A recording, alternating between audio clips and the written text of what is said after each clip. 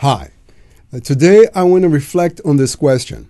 Are you living life or life is living you?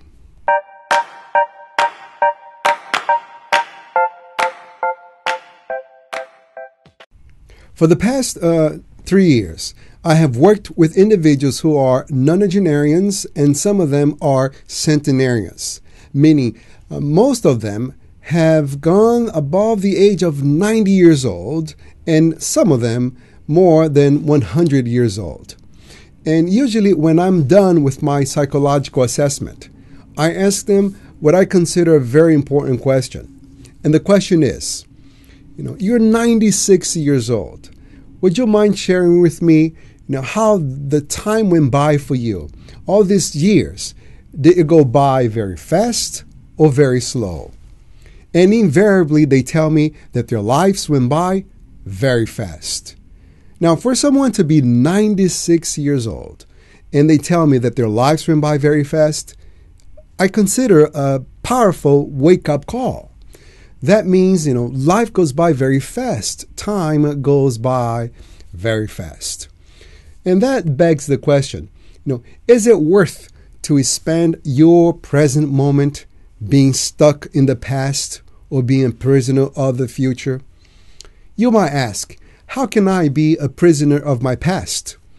Well, one can be a prisoner of our past through resentfulness and grudges and hatred against those who have done us harm. But we can also be a prisoner of our past with guilt, the things that we have done against other people.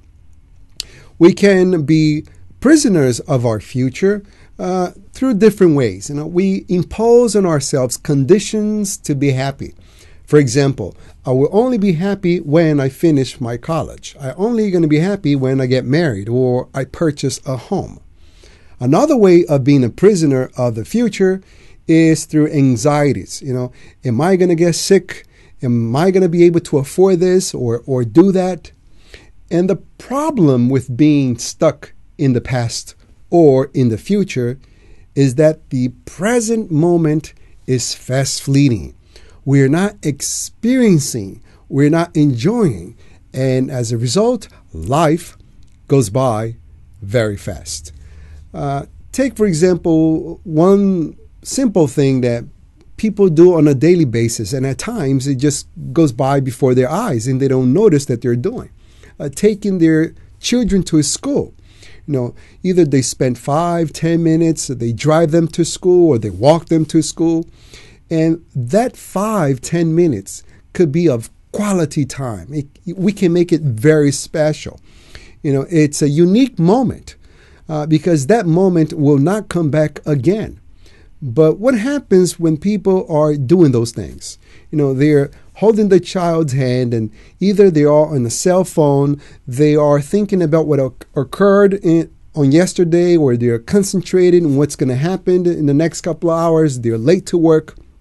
Meanwhile, they're not enjoying the moment of walking their children to school.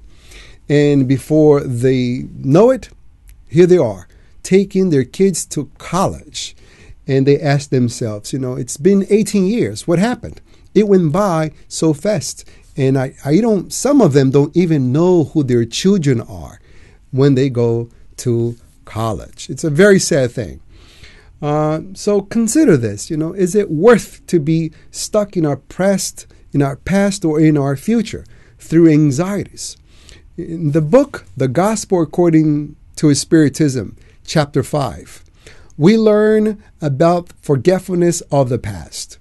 When people get to know the Spiritist philosophy, one of the main questions they ask is, how come I don't remember my past? I wish I would know what I was in a past existence. Well, but forgetfulness of our past is a blessing for our present. And reason being, it's because if we remembered the things that we have done in previous existence, that might cause us tremendous guilt. If we remember the things that other people have done to us, that might bring that resentfulness again. And that would rob us away from our present. And we would waste an opportunity of growth because the purpose of our existence is to better ourselves intellectually and morally, to become smart individuals and to become better individuals. But if I'm stuck in my past through resentfulness and guilt, I am not taking the opportunity to use my present to grow. And our future is made with today's actions, with our present. So therefore, consider that the present moment is more special than your past, and will make it special if you do it, the right things with it, in order for you to have a better future. Enjoy the moment. I want to thank all the viewers. Please share this video. Thank you, the new subscribers. And if you're not yet subscribed to our channel, please do so. Press the little bell. I wish you an excellent week of growth.